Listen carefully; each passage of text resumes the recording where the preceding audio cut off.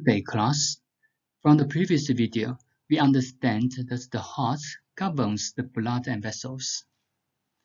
The blood circulation will rely on the heart qi, the volume of the blood, the condition of the vessels, and these three aspects are actually related to each other, as the volume of the blood will rely on the heart, because the heart can create the blood. The condition of the vessels will also rely on the heart, as the heart governs the vessels. So the blood circulation will rely on the proper function of these three aspects, the combination of all these three aspects. In this video, we are going to continue the discussion on the heart. The heart houses the mind. The mind, sometimes it is translated as the spirit. In a broad sense, it is the outward appearances of the vital activities of the whole body.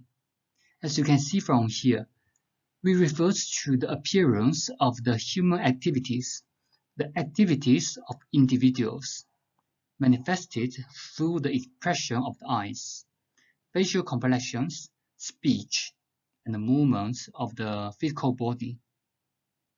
As the mind or the spirit can be reflected through these aspects, the eyes, facial complexion, speech, and the movements. So in future, when we study the diagnostics, the observations on these aspects is very important to identify the spirits or to identify the mind. In a narrow sense, it refers to the consciousness, including the thoughts and emotions. As you can see from here, no matter from a broad sense or from a narrow sense, in Chinese medicine, the spirit actually refers to the activities or the thoughts, emotions of individuals. There's no spiritual perspective in Chinese medicine. This is one of the reasons that we change the spirit into the mind. This is one of the most important distinctions of Chinese medicine from other traditional medicine. In Chinese medicine, we separate the spiritual aspects from before 475 BC, as we studied the history. Because the heart houses the mind, and the mind refers to the consciousness. So if a patient suffers from the disorder of consciousness during the treatment, we will focus on the heart. We will focus on the heart function to recover the heart function. This is another difference from Chinese medicine and the conventional medicine. The consciousness in conventional medicine is from the brain. However, in Chinese medicine, in our treatments, we're going to focus on the brain as well as the heart, because the heart houses the mind, and the heart is in charge of the mind or the spirit of the whole body. The active function of the mind will rely on the blood. So the blood, the mind needs the nutrition from the blood in order to perform its function.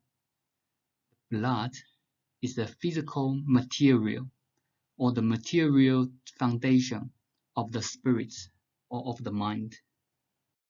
This also can be seen from the clinics. A patient suffers from blood deficiency. The patient may present with dizziness, poor memory, or very hard to concentrate. So these are something related to the consciousness or related to the thoughts. So from this point of view, we understand that the heart houses the mind, and this function also will rely on the blood. So these two functions of the heart govern the blood and vessels and houses the mind. These two different functions, they also link together because the blood is the material foundation of the function of the mind. Again, when we see from the yin and yang perspective, the heart governs the blood and vessels. The blood and vessels are something we can see, the physical blood and vessels. So these are yin. When we say the mind or spirit, these are yang. So as you can see, when we talk about the heart, we talk about the heart yin, we talk about the heart yang. So as you can see, this is an example of the yin and yang application. As we study, you will realize this kind of thinking anywhere. It is widely applied in the theory. The heart is a yang organ. Sometimes it is also called as the fire organ. One of the reasons is because according to the 5 elements theory, the heart belongs to the fire. This is a very old Chinese character of the heart. From the drawing, from the shape, you will feel like that this drawing, it looks like the fire. So also as you can see from the characters, it implies that the heart is a fire. When we say the heart is a yang organ, we actually emphasize the heart function, the heart yang, to promote the circulation, to pound the heart, to maintain the heartbeat. These are all rely on the heart yang. However, when we emphasize the yang, we should never forget the heart yin. The heart function is the combination of the heart yang and heart yin. Because the heart is a yang organ, in the treatment, we also don't want to cool the heart too much. So we need to keep the heat in the heart. When talking about the relationship with the emotions, body fluids, body constituents, and orifices, joy as the emotion of the heart, sweat as the body fluid of the heart. When talking about the sweat, according to the theory, we agree that the sweat is the result of the concentration or the result of the heart axons and heart blood. From this point of view, in future, we also will study that the blood and the sweat are actually coming from the same origin. When you understand the sweat and the blood is coming from the same origin, we need to think about the treatments. For example, a patient suffers from bleeding, lack of blood.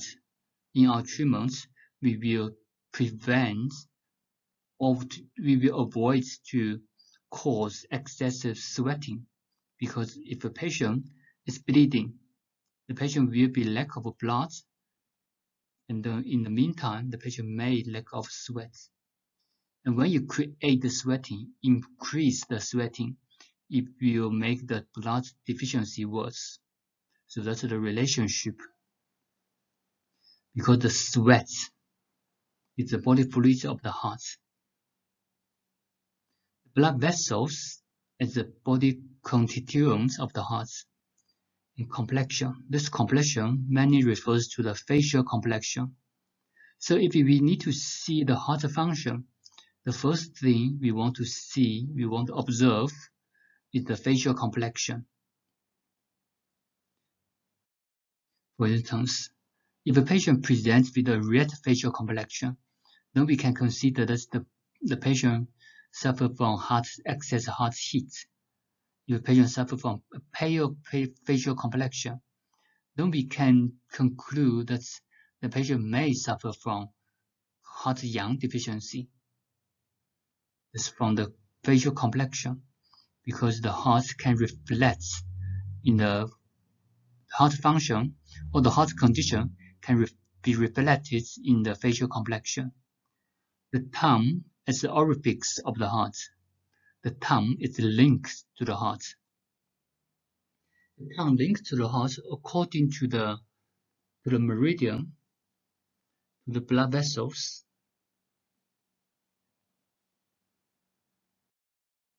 and to the speech, the voices. Previously, we mentioned that the heart houses the mind. The mind, in a broad sense, it also includes the speech, the movements. So that's why the tongue is considered as the orifice of the heart. The heart corresponds to the summer, corresponds to the different seasons. From this point of view, we can see the patient, especially if the patient suffers from heart-yang deficiency. The symptoms can be relieved in summer, so the patient will feel better in summer. If the patient suffers from heart-yin deficiency, the yin deficiency will present with deficiency heat. So in this situation, the patient may present worse symptoms in summer. So the heart corresponds to the summer. In some situations, if the patient suffers from the heart-yang deficiency, the yang deficiency will cause the disease become worse in winter. In this kind of patient, the patient may be relieved in summer, and we can focus on the treatment during the summer to treat the disease to prevent the occurrence in winter. So this principles we call treating the disease in summer for the disease in winter, especially with moxibustion. In future, when we study the treatment techniques, we may use the moxibustion to create or to benefit the heat or the yang qi in the body, which will relieve the heart-yang deficiency, especially in winter. Pericardium is a membrane surrounding the heart. The meridian connects with Zang Xiang. Its function is to protect the heart. The pericardium is not an important organ in Chinese medicine theory. The pericardium and the heart, they stay together. The function of the pericardium is similar to the heart. The only difference, especially in other reading materials, when we see pericardiums, when we talk about pericardiums, we actually refer to the heart diseases. Because according to the theory, the heart is considered as the emperor, one of the most important organs of all the internal organs. So from this point of view, we don't want to say that something wrong with the heart. If something wrong with the heart, we're going to blame the pericardium. This is a very old thinking. For example, in a country, the king will never make mistakes. If there are some mistakes, they will blame the ministers. So that's very similar to here. We think that the heart is the emperor. If the heart got diseases, we're going to say that the pericardium have some problem. For example, the phlegm block the pericardium. It is actually the phlegm block the heart, because in future when you see the symptoms, all those symptoms are actually related to the heart, not only the pericardium.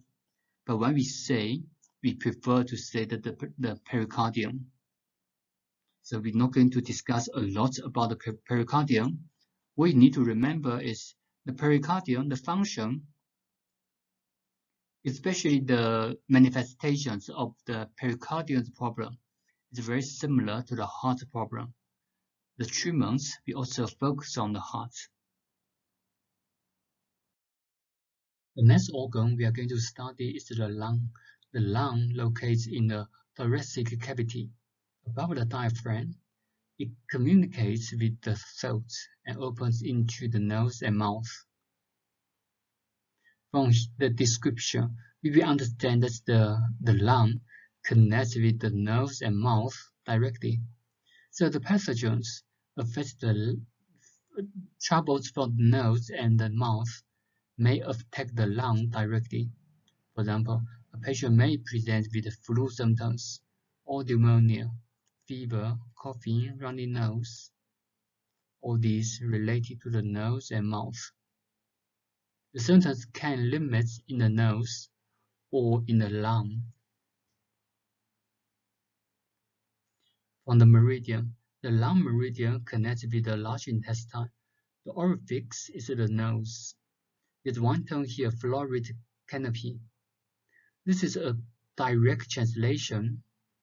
The florid canopy originally refers to the umbrella when the emperor travels. When the emperor travels, there will always be an umbrella on top of the emperor. This umbrella we call florid canopy. From this point of view, the umbrella can protect the emperor. When we see from our anatomy, the heart sits in the upper jaw, in the chest. The lung, something on top, the emperor. We said that the heart is very important in the organs, in the internal organs. The heart is considered as the emperor of all organs. So the emperor here, something on top of the emperor. That's the umbrella, florid canopy. On the position, the lung is higher than the heart, is higher than the emperor. On the function, the umbrella, the canopy, can protect the emperor. So this is a umbrella can protect the emperor. It can protect the emperor. So from anatomy, from the organs, the lung, which links to the throat and mouth and throats, the lung which links to the throat and mouth can protect the heart being attacked by the pathogens from different pathogens.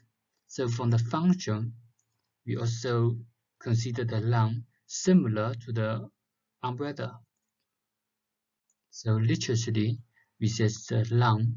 We consider the lung as the florid canopy. The functions of the lung mainly focus on three aspects: the qi, the water, and vessels. The lung governs the qi and breathing. This qi refers to both the qi of the body as well as the qi in the breathing. In the previous video, when we studied the definition of the qi, we said that the original meaning of qi is the air. So the air from the breathing is included in the qi. The lung governs the qi, includes the qi of breathing and the qi of the body. Because the lung is where the interchanges of the air between the body and the nature takes place.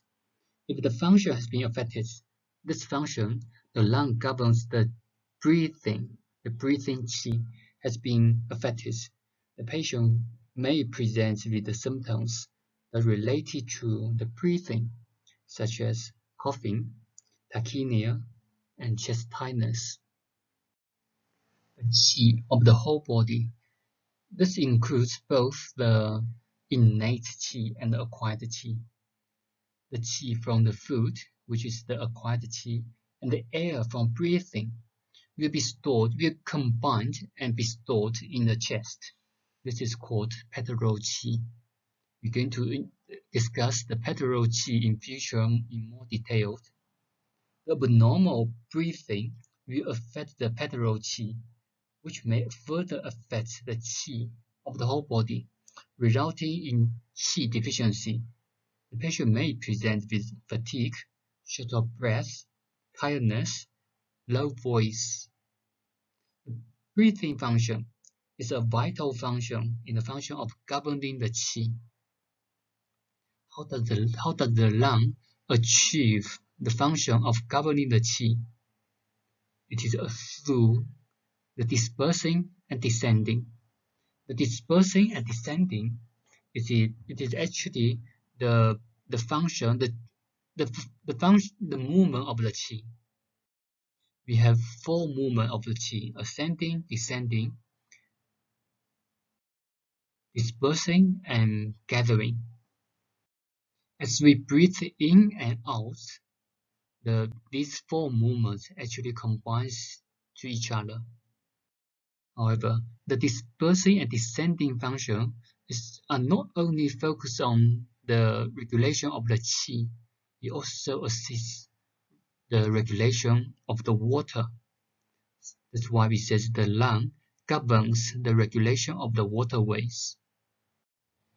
By the dispersing and descending function, the qi, the clear water may be transported to the upper part of the body and superficial skin to nourish the body and transform to be the sweat. So the sweating is in charge by the lung. The cloudy parts of the water will be transported downwards, which is through the descending function. This part of the water will be transformed into the urine eventually. So here, the second function, the regulation of the water.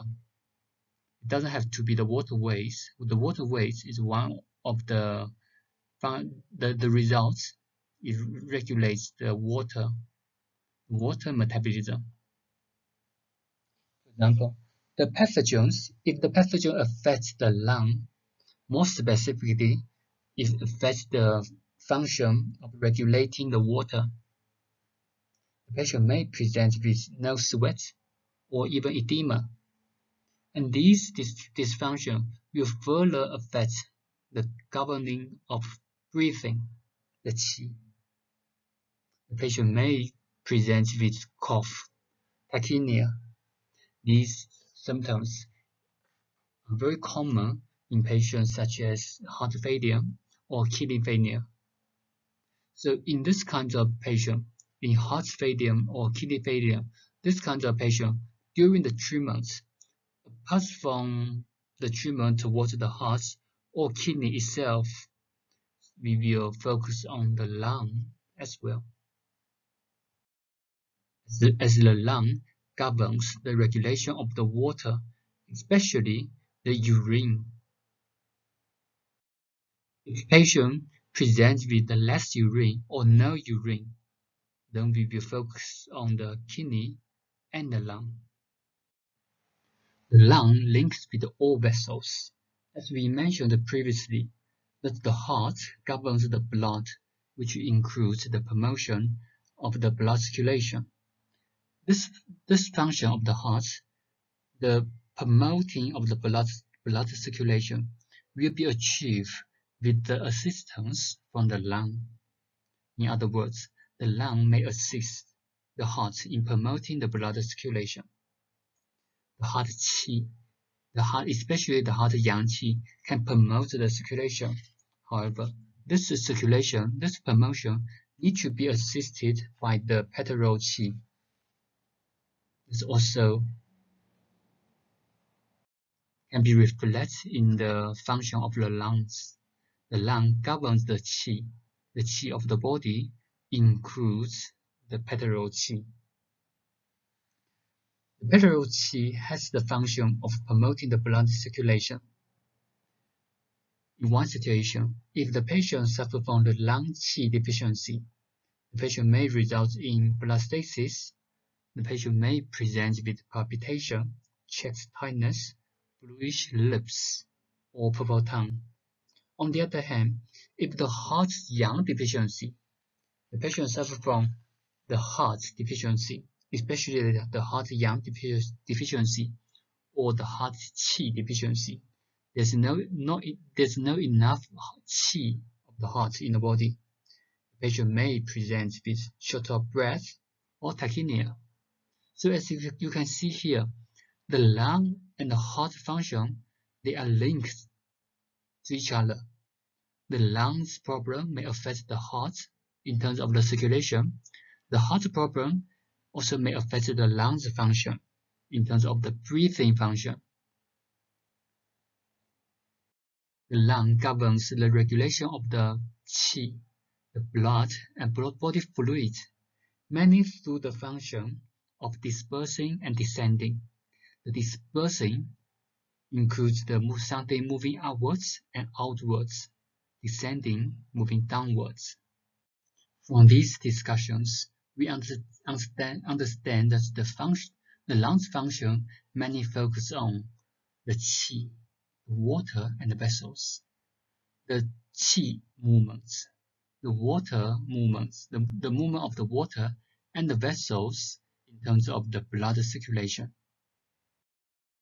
When talking about the relationship with the emotions, body fluids, body constituents, and orifices, the sorrow is the emotion of the lung. In Huangdi Neijing, it described that patients suffer from sorrow always will have qi deficiency. In this situation, we can see from the clinic that the patient with the sorrow patient may present with short of breath, fatigue. On the contrary, if a patient suffers from the lung deficiency, in this situation, the patient is more likely to be sorrow.